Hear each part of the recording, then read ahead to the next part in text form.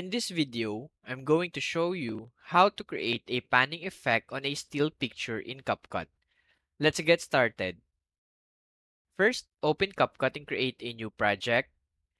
Import the picture you want to add the panning effect to by clicking on the Import button and selecting your image. Once your picture is imported, add it to the track. Let's preview our video before editing it.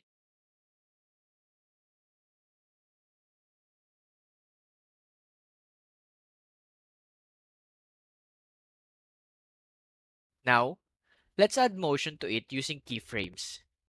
First, move the playhead to the start of your picture in the timeline. Tap on the keyframe icon at the toolbar, which looks like a diamond symbol. This will set the starting point of the panning effect. With the first keyframe set, increase the scale of the image.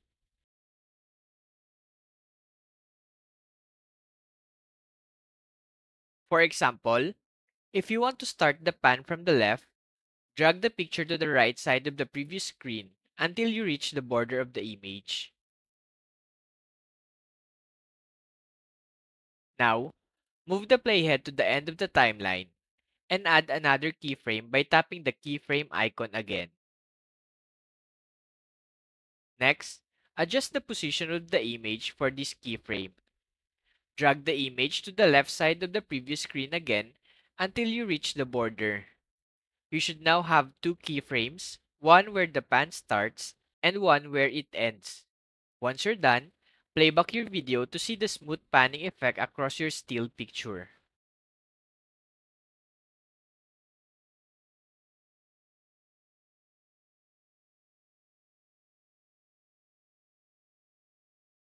Once you're satisfied with the panning effect, click the export button to save your video.